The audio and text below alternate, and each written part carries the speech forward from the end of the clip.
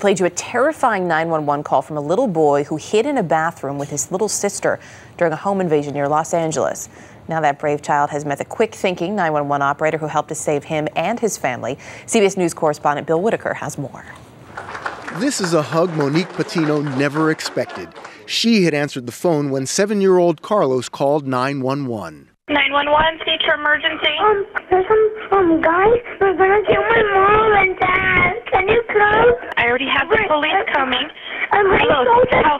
The boy had just seen 3 men burst into their Southern California home. They were next to the door with my mom and dad. My mom were putting their hands up and their head down. Carlos took his 6-year-old sister and hid in the bathroom, somehow staying calm while Monique summons help.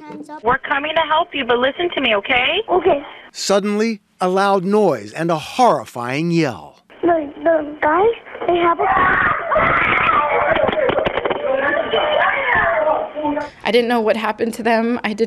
All I heard was them screaming last and the voices fading. It was much later before Monique learned that Carlos and his family were okay. The robbers fled when Carlos told them he had called 911. Thank you, Monique.